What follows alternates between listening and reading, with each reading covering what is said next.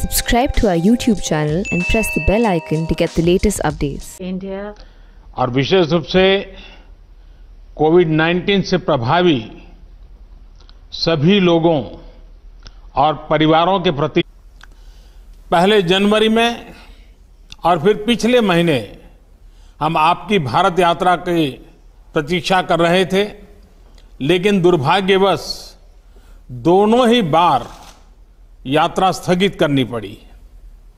हमारी आज की मुलाकात आपकी भारत यात्रा का स्थान नहीं ले सकती है। एक मित्र के नाते मेरा आपसे आग्रह है कि स्थिति सुधरने के बाद आप शीघ्र सपरिवार भारत यात्रा का प्लान करें और हमारा आतिथ्य स्वीकार करें। एक्सेलेंसी, भारत ऑस्ट्रेलिया संबंध विस्तृत होने के साथ साथ गहरे भी हैं और यह गहराई आती है हमारे shared values, shared interest, shared geography और शेयर्ड ऑब्जेक्टिव्स से। पिछले कुछ वर्षों में हमारे सहयोग और तालमेल में अच्छी गति आई है। यह सौभाग्य की बात है कि हमारे संबंधों की बागडोर का एक छोर आप जैसे सशक्त और विजनरी लीडर के हाथ में है। मेरा मानना है कि भारत और ऑस्ट्रेलिया के संबंधों को और सशक्त करने के लिए यह परफेक्ट समय है, परफेक्ट मौका है। अपनी दोस्ती को और मजबूत बनाने के लिए हमारे पास असीम संभावनाएं हैं। ये संभावनाएं अपने साथ चैलेंजेस भी लाती हैं। चैलेंजेस की किस तरह इस पोटेंशियल को वास्तविकता में ट्रांसलेट किया जाए ताकि दोनों देशों के नागरिकों, बिजनेसेस, एकेडमिक्स, रिसर्चर्स इत्यादि के बीच लिंक्स हो और जो और मजबूत बने। कैसे हमारे संबंध अपने क्षेत्र के लिए और विश्व के लिए एक फैक्टर ऑफ स्टेबिलिटी बने। कैसे हम मिलकर ग्लोबल गुड के लिए कार्य करें, इन सभी पहलुओं पर विचार की आवश्यकता है। एक्सेलेंसी, समकालीन विश्व में देशों की एक दूसरे से अपेक्षाएं और हमारे नागरिकों की हमसे अपेक्षाएं बढ़ गई हैं। डेमोक्रेटिक वैल्यूज को शेयर करने के नाते हम दोनों देशों का कर्तव्य है कि इन अपेक्षाओं पर हम खरे उतरे और इसलिए वैश्विक कल्याण के मूल्य जैसे लोकतंत्र, rule of law, freedom, mutual respect, international institutions का सम्मान और पारदर्शिता आदि को अपहोल्ड करना और प्रोटेक्ट करना हमारी सैक्रेड रिस्पॉन्सिबिलिटी है। यह एक प्रकार से भविष्य के लिए हमारी धरोहर है। आज जब अलग अलग प्रकार से इन वैल्यूज को चैलेंज किया जा रहा है तो हम आपसी संबंधों को मजबूत करके इन्हें सशक्त कर सकते हैं। एक्सेलेंसी, भारत ऑस्ट्रेलिया के साथ अपने संबंधों को व्यापक तौर पर और तेज गति से बढ़ाने के लिए प्रतिबद्ध है। यह न सिर्फ हमारे दोनों देशों के लिए महत्वपूर्ण है बल्कि इंडो पैसिफिक क्षेत्र और विश्व के लिए भी आवश्यक है। मुझे प्रसन्नता है कि हमारे विभिन्न इंस्टीट्यूशनल डायलॉग्स हमारे संबंधों को और सब्सटेंस प्रदान कर रहे हैं। दोनों देशों के बीच निरंतर उच्च स्तरीय एक्सचेंजेस भी हो रहे हैं।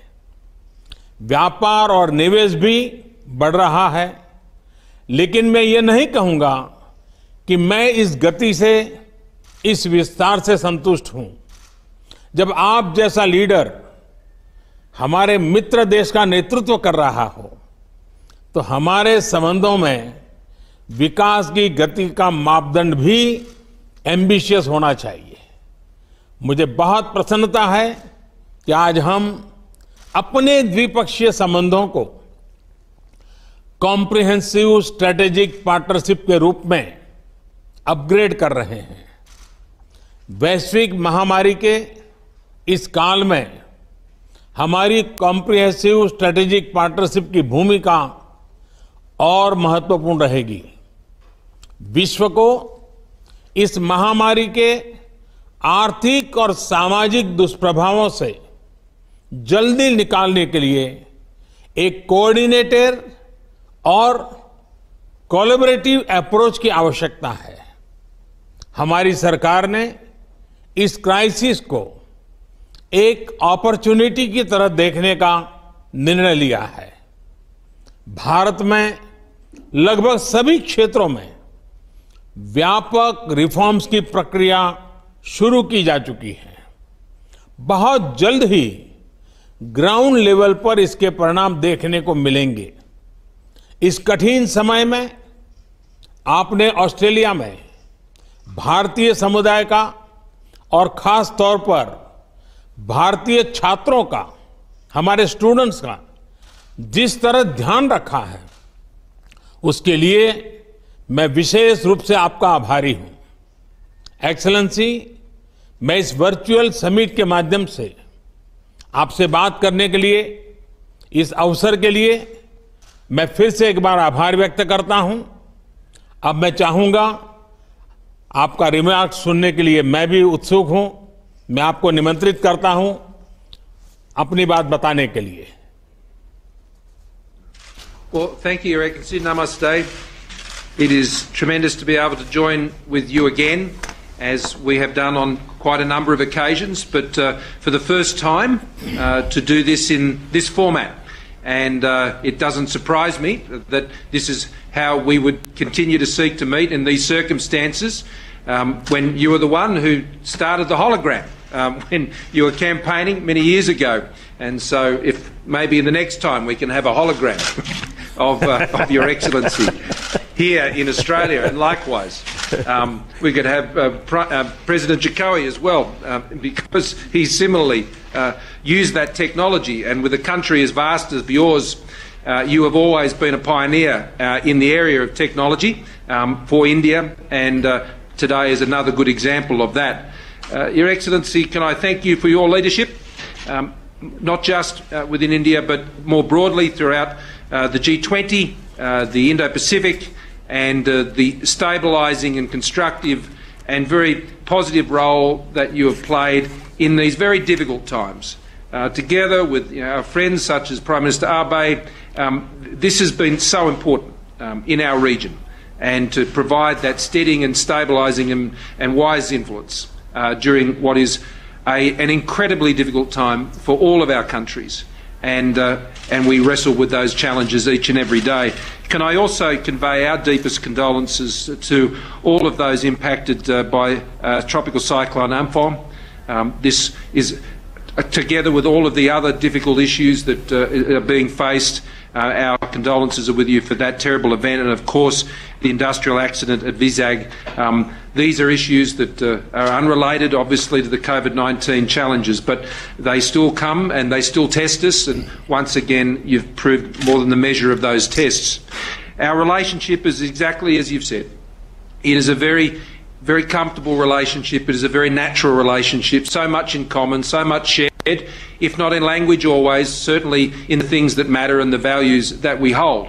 And we both seek to champion those values together in our region, and independently as very proud sovereign nations and very vibrant liberal democracies as well. And I think we hold that flag up very proudly, each of us. But when those flags come together in the way they have now, and have for some time, we're only full of ambition, as you said, for what can be achieved in our relationship. And between us, I have no doubt, and with our excellent foreign ministers and trade ministers and others, defence ministers and others, we can achieve a lot in the years to come.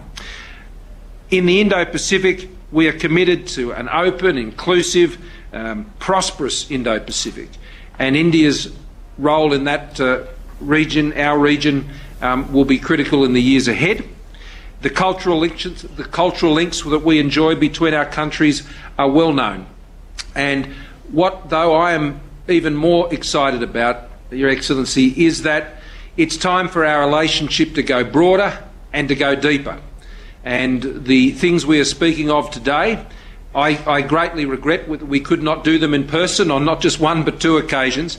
And I thank you very much for the invitation to join, for Jenny and I to join you in the future.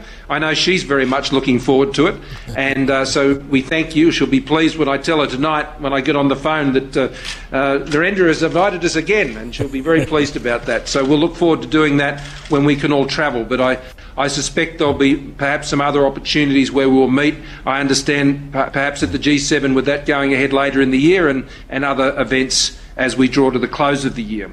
Today, science and technology, a new special grant round between our two countries for a program that is really joining our scientists together. This is exciting. A joint declaration on a shared vision for maritime cooperation in the Indo-Pacific.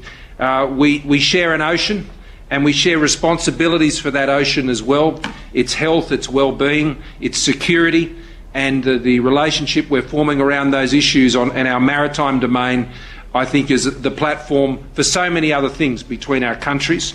The mutual logistics support arrangement and a defence science and technology implementing arrangement. These are the substantial things that good friends develop together that provide the opportunity for the many other commercial opportunities that come our way. In a time like this, we want to deal very much with friends and trusted partners, and this is a partnership which has stood the test time and again, and is during the course of this current crisis. We share a vision for open, free, rules-based multilateral systems in our region, whether that's in the health area or it's in trade or in other places. We engage in those as confident but sovereign nations, advancing, of course, our own interests and mindful of our own domestic challenges. And I think you've navigated that path incredibly well, and we thank you for the way you continue to engage in those fora in such an open and honest and transparent way. The trade and investment flows between our country are not where you or I would both like them to be, but they are growing, and they can grow a lot faster. But I think the comprehensive strategic partnership that we are forming today, going to a whole new level of relationship, will continue to build the trust, because we want commercial and trading relationships that are built on trust. We already see a great movement of peoples in normal times between our countries, and I thank for your comments about the hospitality that is extended to Indian students here in Australia, and we want to continue to see that happen. And we want to see Australian students studying in India as well, as we support and would like to support through the programs that we run here from Australia. I also want to commend India on its leadership in these multilateral forums, particularly on taking the chair of the World Health Organisation's executive board.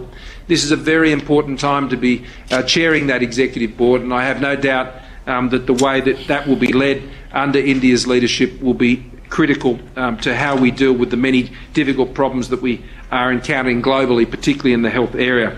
So as we announce agreements also in cyber and science and infrastructure, trade and education, this is a grand portfolio of specific and very practical arrangements that give form and substance to the comprehensive strategic partnership.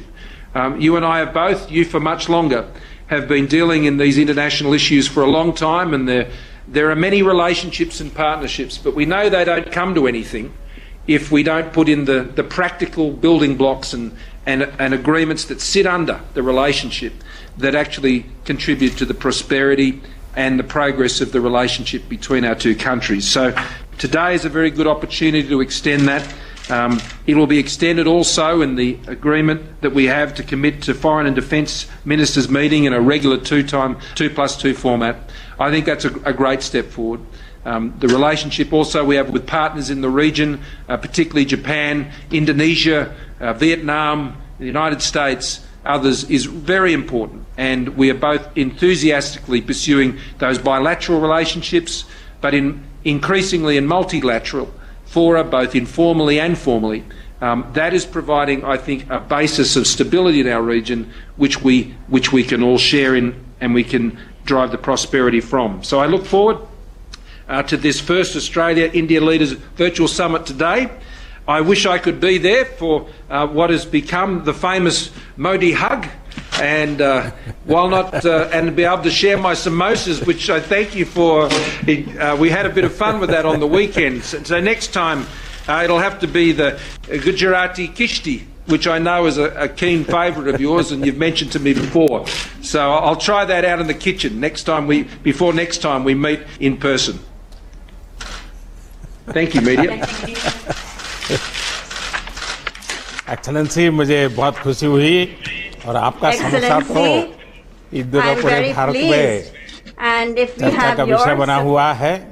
और जब आपने खिचड़ी की बात कही तो गुजरात के लोग तो बहुत प्रसन्न हो जाएंगे, और ऑस्ट्रेलिया में भी बहुत गुजराती परिवार रहते हैं, उनके लिए तो और खुशी की बात होगी। लेकिन मज़ा यह है कि खिचड़ी एक प्रकार से हमारे देश में पूरे हिंदुस्तान के हर कोने में एक कॉमन वैरायटी के रूप में है, नाम अलग अलग है लेकिन बहुत पॉपुलर है। लेकिन मुझे खुशी होगी आपके साथ इसको एंजॉय करने का। एक्सेलेंसी, आपके उत्साह और विश्वास से भरे शब्दों के लिए मैं बहुत बहुत धन्यवाद करता हूं। एक्सेलेंसी, विश्व इस समय एक अभूतपूर्व संकट से गुजर रहा है। कोविड-19 ने हमारे हेल्थ सिस्टम्स, इकोनॉमिक स्ट्रक्चर्स और सोसाइटी सबके लिए चुनौतियां पेश